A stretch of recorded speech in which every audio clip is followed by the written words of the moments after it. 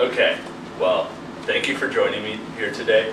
Today, I'm going to be speaking to you about the American Red Cross and how having American Red Cross training can help save your life and the lives of people around you. Today, I'll be telling you the story of Bree and Julia hiking in the Appalachian Mountains. Bree and Julia were best friends. Hiking in the mountains, they thought it was going to be a normal day for both of them.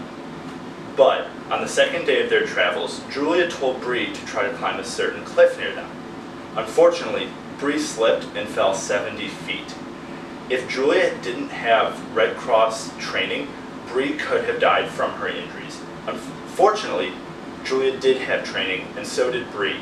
Together, their knowledge, first aid skills, and quick timing helped save Bree's life.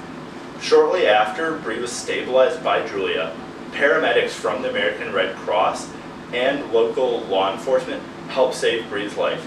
This is a quick example on how the American Red Cross and having certain training such as first aid, AED, CPR, which are very average trainings, can help save your life in a tricky situation.